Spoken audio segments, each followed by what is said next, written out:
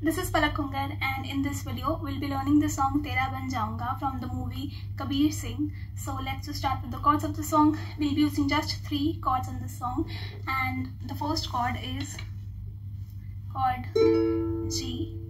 Then we'll be using chord E minor and then chord C. The strumming pattern I've used in the song is down, up, down, up, down, up, down, up, down, up, down, up, down, up, down, up, down, up, down, up, down, up, down, up. So that's it for the strumming pattern of the song. Moving towards the chord progressions, we'll be using just 2 chord progressions in this song.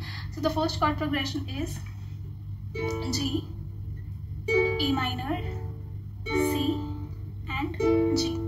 And the second chord progression is G, C.